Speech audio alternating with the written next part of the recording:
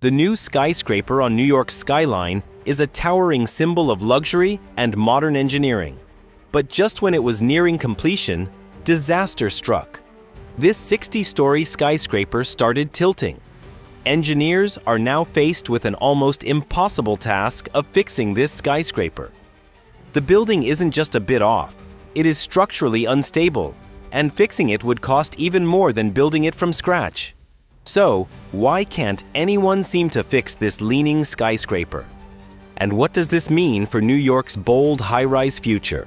Before we start, please make sure to support our channel by clicking the like button and following us, so you will not miss any updates on the latest mega projects. Located on Manhattan's eastern edge, near the financial district, 161 Maiden Lane was designed as a high-end, 60-story residential tower with commanding views of the East River. Designed by Hill West Architects, the building was completed in September 2018. This building was not only set to be an aesthetically pleasing and sleek-looking structure, but was also going to provide luxury apartments in a prime location where the city meets the waterfront. However, the project had been facing countless issues from the very start.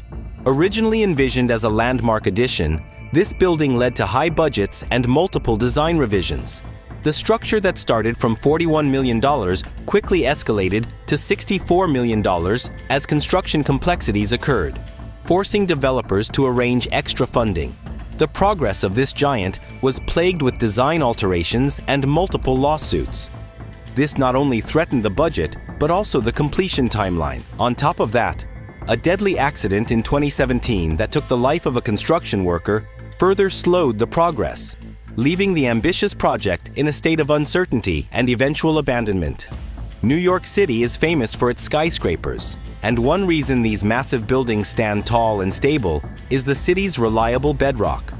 Anchoring into this bedrock, typically made up of Manhattan schist, offers an ideal foundation, providing stability and allowing structures to withstand powerful forces such as wind or seismic activity. But 161 Maiden Lane is built on a site without direct access to bedrock.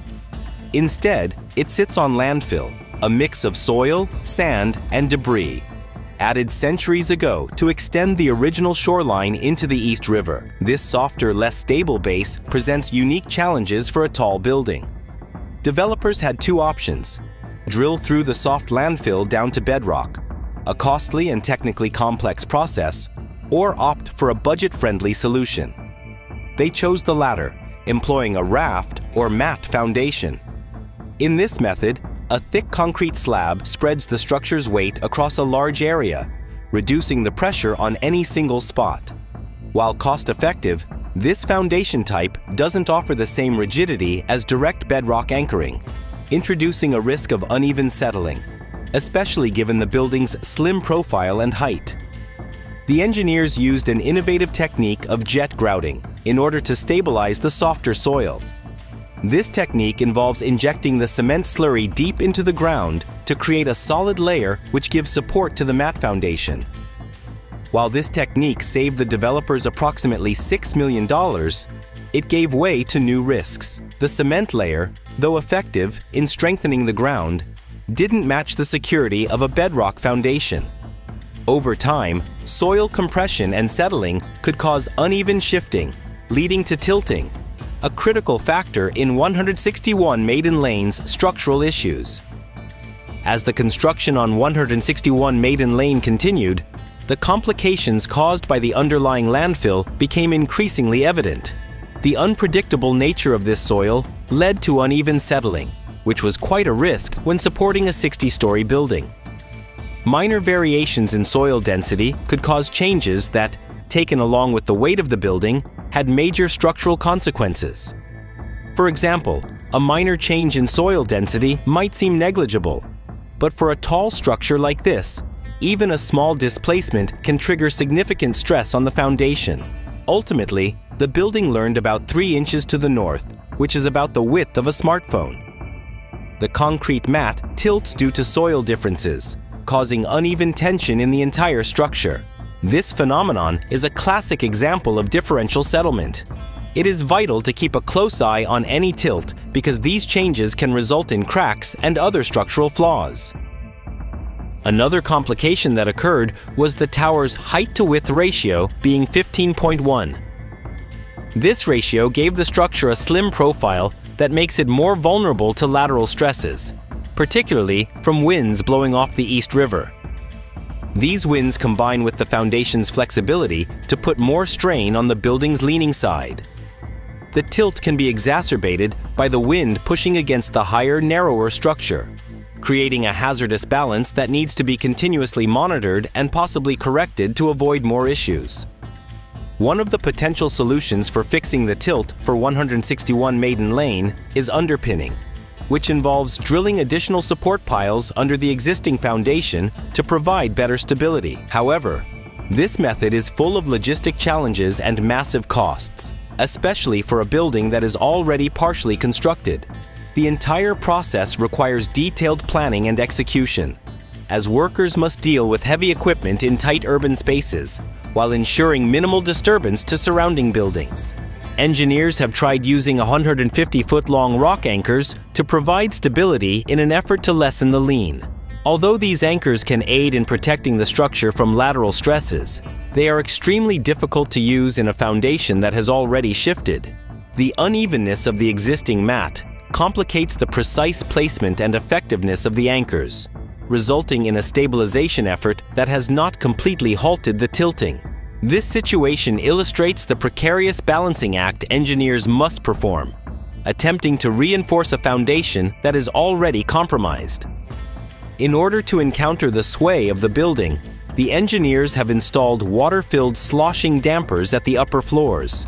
But how does installing these dampers fix the swaying? You see, these dampers are designed to absorb lateral movement, reducing the building's swaying during strong storms. However, while they fix the swaying problem, they do not address the underlying issue that stands still, the tilt itself. While the dampers do great against the sways, they need regular maintenance and adjustments to remain effective for longer periods of time. The financial burden of 161 Maiden Lane has escalated dramatically since its initial estimated cost of $64 million. Due to significant construction delays and costly repair attempts, the project has transformed into an abandoned ghost tower, with construction currently on hold and the building's future uncertain. Compounding the financial strain are the ongoing legal battles between Fortis Property Group and their contractor Pizzarotti. Each party is engaged in a blame game, accusing the other of negligence and design flaws that have contributed to the building's instability.